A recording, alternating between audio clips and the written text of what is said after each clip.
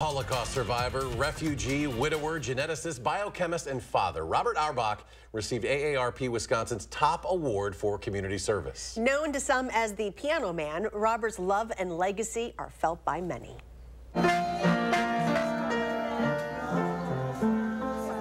I'm cheating. It's really my fun part.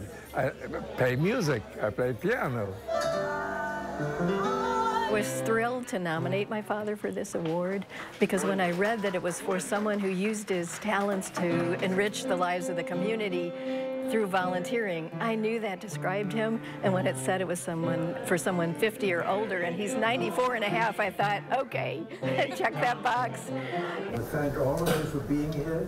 I want to thank you for this award.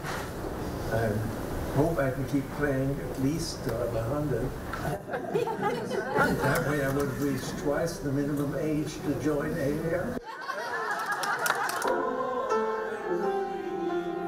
People who know my father's story of escaping persecution and poverty, becoming a distinguished scientist, playing music, and then in the grief of losing my mother after 62 years of marriage, he's turned that grief into bringing joy to others through volunteering that they had hoped to do together.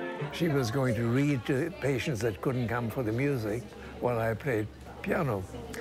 But then she died before we did this. Having somebody who believes in you and gives you a chance, even if you're in poverty, can make such a huge difference for whole families. And I've seen that happen with both my parents.